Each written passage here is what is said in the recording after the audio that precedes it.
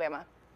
Well, the good news is that we're continuing to see more counties removed from this severe thunderstorm watch that is in effect until 10 p.m. I would imagine in the next hour or so we'll start to see Birmingham, Tuscaloosa removed from this watch. It's really areas south of here that are dealing with much of the action right now. And here in the next hour, much of central Alabama will be completely done with the storms, or at least the severe threat for some of these storms. Zooming in here to Coosa County, a strong thunderstorm working its way down Highway 231 here towards Rockford. They're just now getting done with this storm, and it's continuing to push off towards the southeast at around 30 to 35 miles per hour. A bigger complex, a more organized complex of storms, I should say, just off to the west, working its way through Hale and back towards Greene counties. So over from Forkland back towards Greensboro, probably getting in on a little bit of small hail, maybe up to quarter size there in the Greensboro community, as we have had a history of seeing some hail with this storm as well. Velocity showing that some pretty gusty winds ahead of this, maybe around 50 to 60 miles per hour, and that's why it is severe warned. Many of the storms today were severe warned more so from the threat of the small hail than it was even the gusty winds. As you can tell here, it's had a good history of producing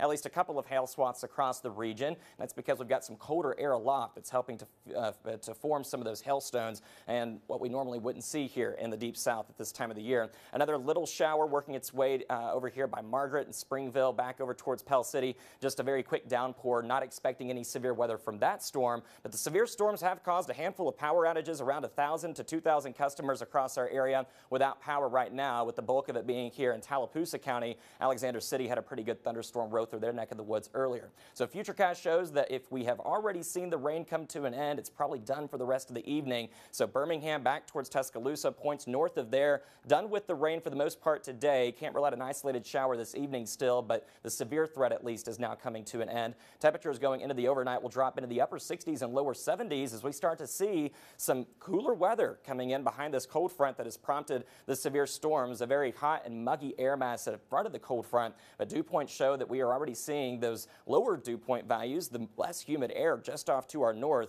Huntsville's dew point down into the upper 50s now, so that's the kind of air that is going to start to fall into our neck of the woods as we go into the next 24 hours. Outside of the rain and the storms, though, temperatures are hot. It's 94 in Alabaster, 95 for Jasper and Birmingham. Heat index values are even warmer than this. As we take a live look at Birmingham right now from our BJCC camera, a temperature of 95, dew point 68, and that's making it feel like it's 100. And we've actually avoided much of the storms here in downtown today. Overnight, we'll drop into the upper 60s, lower 70s, a couple degrees shy of our average of where we should be at this time of the year. But after tomorrow, we're really going to see that lower humidity coming in and really making those cooler overnights a thing back in the forecast over the next several days. So thankfully, not going to deal with any storms tomorrow. Plenty of sunshine, high temperatures there, close to 90 degrees. The bus stop forecast looking good as well. Not going to need the rain jacket tomorrow or really for much of this week. Temperatures comfortable there, still shy of 90 degrees as you're coming home tomorrow afternoon. So Futurecast shows that we stay pretty dry this week. Behind that cold front, less humid air continuing to filter in.